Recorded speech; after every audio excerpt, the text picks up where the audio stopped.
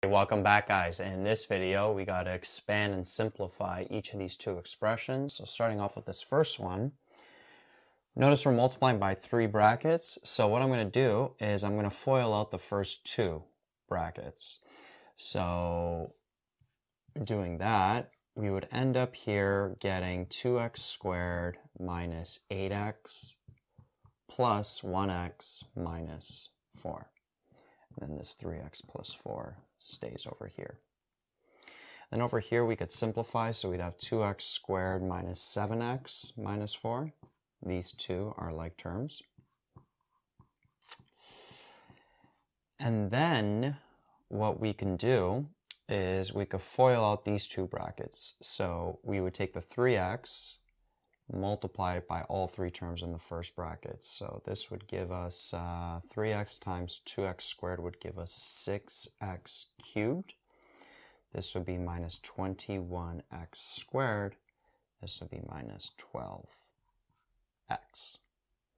And same thing with the 4. We would multiply it by all 4 terms in that first bracket. So 4 times 2x squared would give us 8x squared.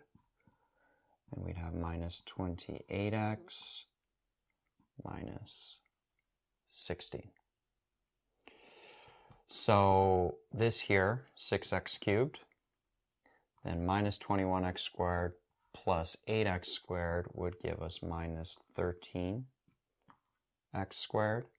And then minus 12x minus 28x would give us minus 40x. And this would be minus 16.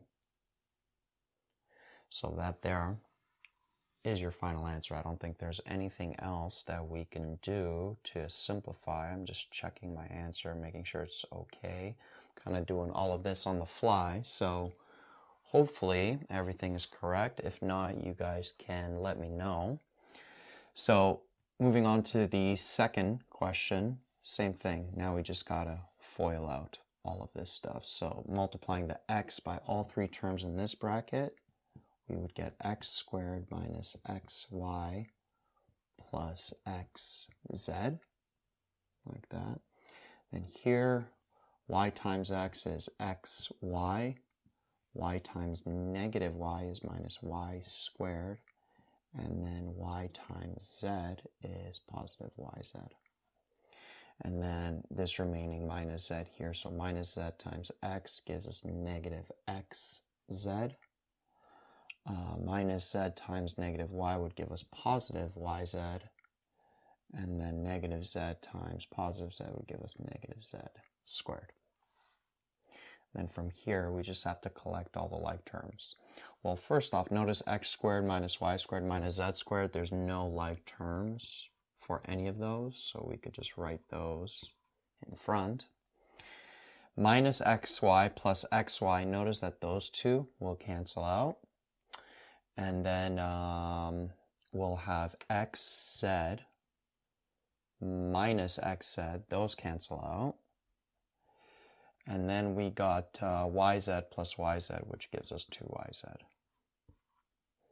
And the x squared we took care of, minus y squared took care of, negative z squared took care of. So I don't think there is anything else to do. So yeah, that there is your final answer for that expansion. So this one's a little tougher.